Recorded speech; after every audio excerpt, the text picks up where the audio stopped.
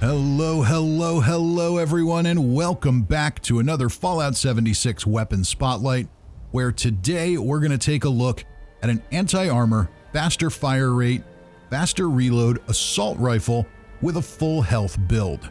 The assault rifle in Fallout 76 is, in my opinion, one of the more maybe unjustly maligned weapons in the game. It's definitely outperformed by a number of other options, but it does offer some unique benefits unto itself. We'll also talk in the conclusion about some changes that I think they could make to this weapon to make it a little more interesting. Remember, if you like videos like this and you want to see more, do go ahead and subscribe, hit the like button, leave a comment. There's always a lot more coming on the channel, and without further ado, let's get into things. As always, I'm going to put timestamps in the video here so you can jump around as needed. We're going to start with a look at the weapon and the build. If you're already fairly familiar with that stuff and you want to jump ahead to the testing, you can just go right ahead and do that. Whatever works for you. Let's take a look at the weapon. So here we can see it. It's an anti-armor assault rifle with faster fire rate and 15% faster reload. The anti-armor effect is particularly beneficial on a weapon like this that doesn't have super high base damage. So basically, the higher the damage you get out of each shot, the less you kind of need anti-armor. So something like this that's a little more middle of the road, we get a little bit more for our money with anti-armor than we do out of something like a handmade or a fixer. So that's good. 25% faster fire rate is also really good on this. The weapon has a pretty good fire rate to begin with, but improving that, boosting that up a little bit, it just makes it feel really good to shoot it. It feels kind of just right. The other benefit this weapon has is that it naturally has a very fast reload. It's a really quick magazine swap. So when we improve that by 15%, that's a huge benefit. And then combining that with Speed Demon, it's a lightning quick reload. The other thing I love about this weapon is the super low recoil. So we'll see it in VATS and we'll see it out of VATS, and you can really see just how easy it is to use this weapon. I think we get the point of all that. Normally at this point I would show you my mutations, but as I record this here, I realize that I forgot to get footage of them. So you can reference any of my numerous Stealth Commando weapon videos if you want to see them. It's pretty much the usual stuff. Nothing has really changed. So we'll take a look at legendary perks now. We start with Ammo Factory. This is my main character on PC, so I've got that maxed out so I can craft as much ammo as possible. That perk does stack with Ammo Factory and Super Duper, so bear that in mind when you're crafting. But grinding for materials is my least favorite activity in this game, and that helps me grind a whole lot less, so it makes me quite happy. The next one up is Legendary Intelligence. Ultimately, this will get maxed out to the full 4 stars so that I can run Gunsmith and Demolition Expert at the same time. But right now it's just got 1 point in it, so we got to live with what we got to live with. Third in line here is Legendary Charisma, and this is a big one. Don't do this. I did this early on with a bunch of characters, thinking it was the right way to go, not realizing that boosting your intelligence this way, or your charisma rather, this way, doesn't actually let you share more perk cards or stronger perk cards. So better way to do that is boost up charisma in your build, use a legendary special perk somewhere else to make up for what you took away. But the key is it lets you take more charisma perks. Pretty straightforward stuff. Finally, we've got follow through. Follow through is going to be really important on any stealth build, or any stealth ranged build, I should say. And it's definitely important for a weapon like this that does a little bit lower damage. Basically what this does is after we land one sneak attack, we can now make our enemy take more damage on the follow-up shots. So that can be really useful if we use it right. And finally, we round things out with Legendary Endurance and Legendary Luck. Legendary Endurance, I've got 2 points in here, mainly so that I can take Revenant, which is going to give me more damage if I get revived during a big fight.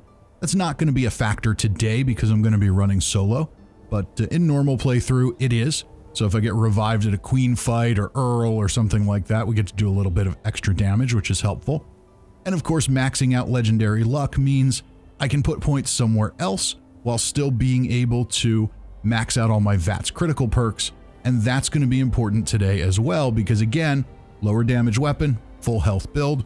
We want to take advantage of that and get as many criticals as possible. Let's go ahead and take a look at the special build and the regular perk cards. So first up, we've got 2 points in strength for Bandolier to cut down on ballistic ammo weight. Perception is maxed out. We've got all of our commando cards almost maxed out, except for 1 point. That allows us to take 1 point in concentrated fire so we can target weak points, which is really important, especially again with a lower damage weapon. You want to make sure you get every bonus you can, and getting double damage on headshots and weak point shots is really key. But it also allows us to take Tank Killer and Ground Pounder, so we get faster reload, better hip fire accuracy, all that good stuff. Endurance, I've got at 3 because of the legendary perk. So I've got Radical on here. Normally I run a low health build, so I'm gating my health with Rad, so why not pick up the extra strength from that? Not really going to be a factor today, but I also didn't really have anything else to put in there. Charisma, we've got at 7. Going to run solo today, so 3 points for Tenderizer to make enemies take a little more damage as they take hits. And then we've got 4 points in Lone Wanderer, so we can take a little less damage and get some better AP refresh, which is important because we don't have low health. We're not running unyielding armor, so we're going to burn up AP a little more than we normally would. Intelligence is at 10 points. Again here, got Nerd Rage, normally low health, not going to be a factor today. Batteries included is really just a random placeholder. Why not save a couple of pounds here and there if I can, while I wait to max out that legendary perk and be able to take Demolition Expert and Gunsmith all at the same time. We've got Scrapper for more steel when we scrap weapons, and of course Gunsmith for better weapon condition. Under Agility, we've got Covert Operative and Sneak both maxed out. Covert Operative is going to give us a better sneak attack multiplier, and keeping Sneak on is also going to be a big help because that's going to let us stay hidden. Now, I am running the Chinese stealth suit today, so that does a very good job, but I still feel like it's not as good as a full set of unyielding armor. So those extra sneak perks definitely give us a little bit more of an edge. Escape Artist is there, so if we do get into trouble, we can get away and get back into caution status. Gun Fu to swap targets automatically for a little damage bonus along the way.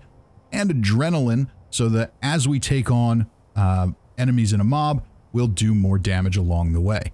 Now we're going to make a quick change in luck because Serendipity is on there, and it really doesn't need to be for today. We can go with something else.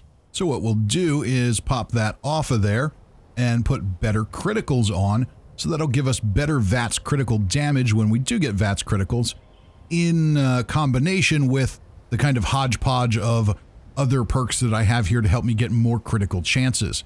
Now here in luck, we also have Bloody Mess for extra damage, Class Freak and Starch Gene so we can keep our mutations and reduce their negative effects, and that pretty much rounds it out. All right, everybody, I think we've done enough chit-chat here. Let's head over to the Whitespring and see how this works out. Okay, into the Whitespring Golf Club we go. We are rocking the Chinese stealth suit, so we'll be nice and invisible the whole time. And let's just take care of that Radroach now before he becomes a problem. We don't need him detecting us and messing up our stealth. Line up some headshots with VATS. And you can see the VATS accuracy isn't amazing because we don't have like 9 million perception like we usually do with unyielding armor. But it's not bad. You know, helps if I get that column out of the way. Come on. There you go. Okay. And one more. Looks good. So yeah, quick and easy kills.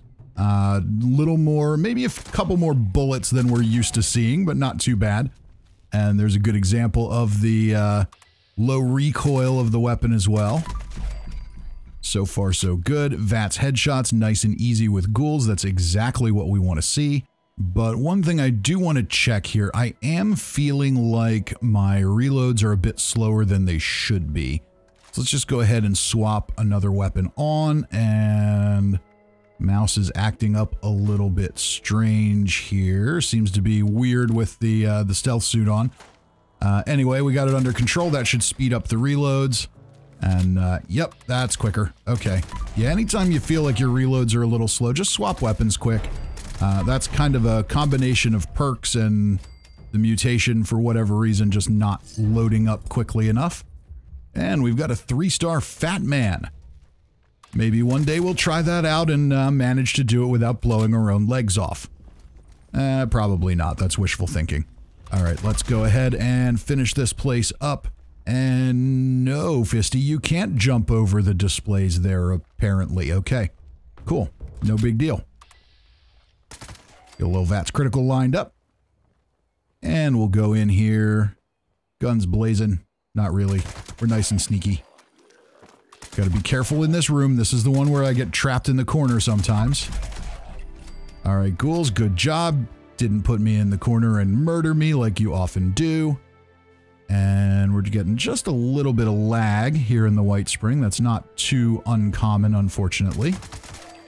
We are on PC today. Hopefully, when my new PC comes, you know, at some point in the distant future, when graphics cards become available, I guess, maybe that'll clean that up a little bit. We'll see.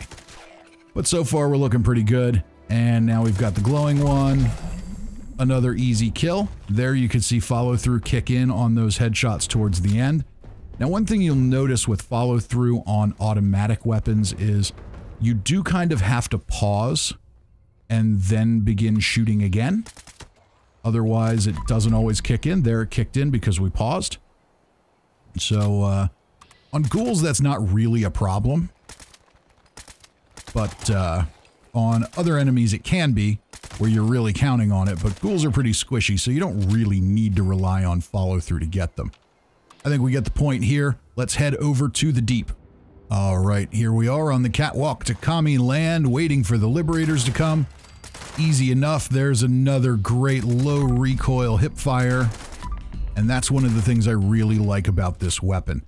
And, you know, one of the other things I like about it, especially with the suppressor on it, I just like the feel of it. The sound is good, the recoil is low, it's fun to use.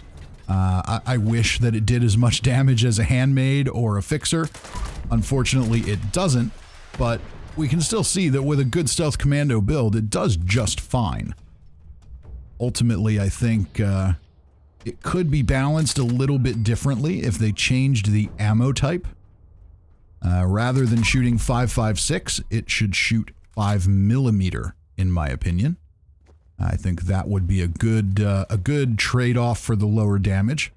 Let's just make our way up the catwalk here, find that missile sniper on the roof, and we'll talk a little bit at the end in the conclusions about why I think that would be a good change, but we won't dwell on that here. Let's go hunting for commies first. Easy enough. Hip fire's nice and accurate. Just got to get a little closer to be able to line up on the head, and that gets the job done. Let's head around back. We'll have another soldier back here and a commander in power armor, if everything is working as planned. So here, a little bit too far away for the hip fire to work. I mean, I guess it would have worked if I would have gone for the torso, but didn't quite have the accuracy we needed for the headshot. That's critical. And even in power armor, goes down in 3 shots easy. Can't ask for much more than that, and this is not a low health build. This is a full health stealth commando build using the Chinese stealth armor. So not even legendary armor. You can do very well. Not even legendary armor. Not a god roll weapon. It's a good weapon, but it's definitely not one that most people would go really crazy for. But you can see it works absolutely fine, at least on these humanoid enemies. We'll see how it does against some tougher things in a bit. But for now, we're doing okay. There we go. Follow through, you could see the extra damage kick in. Make our way up the stairs, stay nice and quiet. We'll use VATS up here so we don't get into trouble. And I don't think we've been detected yet either. That's a good thing too. Let's head over to Solomon's Pond and take out the Behemoth. Now here's one where I definitely want to let follow through trigger. This is going to be a bigger, tankier enemy. Let's just get nice and close, land a shot. And now you can see follow through kicking in. Now there's VATS on the head, and I'm pretty convinced at this point that that's an animation thing, because it seems to happen very consistently. If he's in that animation rising out of the water, he just doesn't seem to take VATS damage, which is no fun. But he's dead now, so let's go kill some Scorched. Off we go to the Fissure site, and if you're wondering which Fissure site it is, it's the one up in the northeast near Vault 79. If you ever want to visit here yourself, as you're, you know, traveling Appalachia, you want to see all the sights. How you doing there, guys? Okay, now we're in danger. That's not good. See if we can just murder our way out of danger. No, I think we better run. Chinese stealth suit is very stealthy, but it's not very good armor. So we've got them all in a nice little group. See what we can do here. What are they fighting? They were all distracted and saw something else. So something else over there is more interesting than me. I don't know what that something is. Okay, we have Pack Brahmin running across the Fissure site. I guess maybe there was a traveling merchant or something with them, and maybe they killed the traveling merchant. Well, the Pack Brahmin are just kind of hanging out here. We're just chilling right by a Fissure. You know, Scorchbeast running around, a bunch of Scorched here. We don't care, it's fine. But, yeah, you know, I've been doing this, and I haven't been talking about the weapon a whole lot, but it's working pretty well. Despite being a little bit lower damage, it's getting the job done just fine. I haven't really felt like it's super underpowered at any point.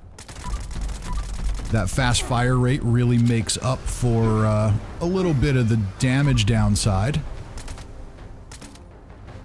But overall, it's not bad.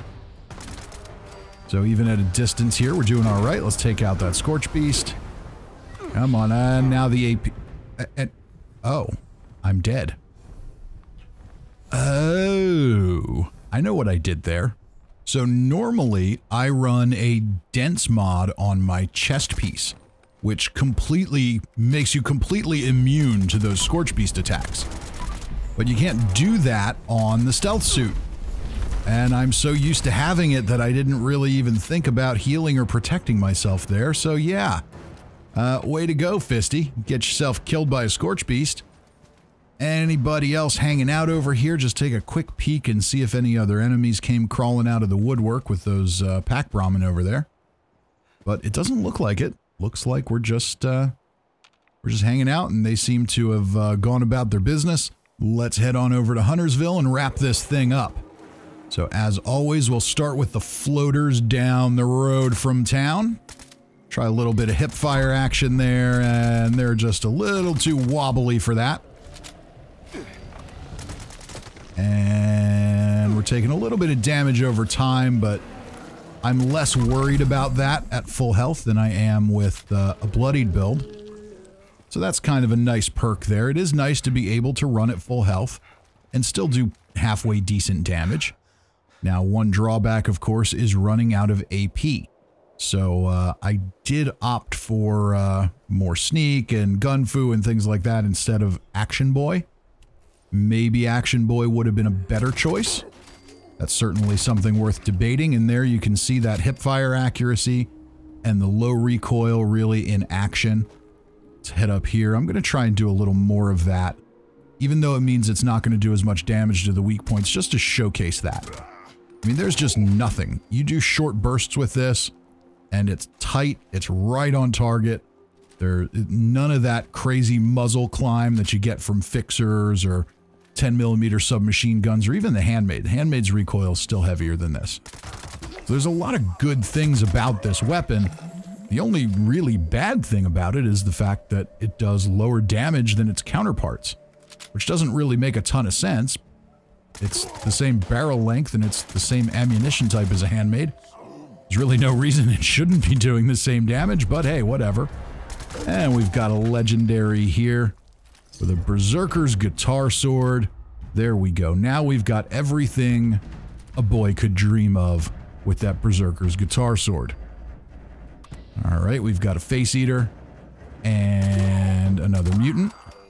All right, let's take out the face eater before he eats my face. Thank you. One more who lives downstairs. Come out, wherever you are. Oh, don't you worry, Super Mutant. I'm coming. I'm coming for you. I've got presents. I've got gifts for you. I've got free bullets for you. I will hand deliver them. At range. Looks good so far. We can handle high-level super mutants with no trouble. Let's run up the road here and just finish clearing out the town. We should have a boy and his dog on the road here somewhere. Where are they? Behind me. Okay. Ah, coming up from the side. I see where you're at. And there's his little face eater. And face eaters. Oh, I must have crippled him. Okay. All right, I'll take that. And then we should have one up here under the checkpoint. And there you can see the power of follow through kicking in. We go from 88 to 159 damage on the torso. And we're going to make one little extra pit stop today. We're going to head over to Pylon V13 and the abandoned Bog Town. Take out a couple of Snallygasters, and then we're going to get a shot at another Behemoth and a couple of more Super Mutants here, just because I feel like we got robbed with the first Behemoth. Not going to lie. VATS robbed us. The way it processed everything was just not fun. So we'll take another shot here. Just quick do a scrap of that cryolator, just in case I can learn some mods, but didn't work out that way today. All right, make our way up through the grass, creep up here, stay in stealth. Shouldn't be a problem, but at least with this Behemoth, we don't have to worry about that. We don't have to worry about that animation where he's rising out of the water. So there we go, torso shots. Nice and easy, and he's moonwalking. Okay. Now we should have follow-through kicking in. Missiles flying. Not too bad. He is a tank. Level 100. We'll do some VATS headshots. VATS headshots are definitely more effective. So you can see where, you know, when you get these tankier targets, you can definitely see where the damage deficiency is with this weapon. If that were a handmade or a fixer, they would be going down faster. No question about it. We'll take out this last one, and now let's talk conclusions. Big question, as always, is this weapon good? Well, yes, it's good. It's not as good as some other stealth commando weapons, but the build is so powerful that it's kind of hard to go wrong with any automatic rifle. Still, this one has a good combo going for it. Anti-armor to help it hit harder, faster fire rate to boost the overall DPS, and lightning fast reloads to push that even further. The biggest thing with this weapon though, and the reason I like it so much, is because it feels good to use it. The fire rate feels just right. The recoil is super low, and the hip fire accuracy is good enough that I don't even need to aim down the sights. It's also accurate enough in VATS that I can still use that as much as I want. There's a lot to like here. The only thing not to like is the fact that it does significantly less damage than its counterparts. For a lot of enemies like Ghouls, that doesn't really matter, but for tankier things like Super Mutants, the difference was notable. Not a deal breaker, but notable. As I mentioned earlier, I think there's a way to balance this out. The improved recoil, reload speed, and hipfire accuracy are all great, and they do offset some of that damage loss a little bit. But what it really needs is an ammo change. This weapon should fire 5mm instead of 5.56. That would make the damage loss much more acceptable. 5mm is plentiful in the wasteland, and it's super cheap to craft. I would in all likelihood switch from a fixers and handmade as my main weapons to an assault rifle if it would shoot 5mm. But because it uses 5.56, it's kind of pointless to give up the damage despite the fact that I like using the weapon more than a handmade. That change could be a really interesting twist on things and could help diversify things just a bit. The only reason the assault rifle uses 5.56 is because it did in Fallout 4. But in Fallout 4, it was also the only weapon that used 5.56, aside from one unique combat rifle. When they introduced the handmade rifle with the Nuka World DLC, it came with new ammo as well. It used 7.62. That's a more powerful cartridge, which also carried more damage. That all made sense. But now in 76, they chose not to bring over that ammo type and stuck with 5.56 instead. That's fine, but it makes the assault rifle kinda useless once you can get a handmade. So there you have it. Switch the ammo type to 5mm, keep everything else the same, and I think you could turn around the perception of the assault rifle. As of now, it's not as good as its other stealth commando counterparts, but it also doesn't deserve the reputation for weakness that it has. As we saw, it's still a very solid choice. That's going to do it for this one, ladies and gentlemen. As always, if you enjoyed this video, do go ahead and subscribe, hit the like button, and leave a comment. There's always a lot more to come on the channel in the future, and I hope I see you all next time.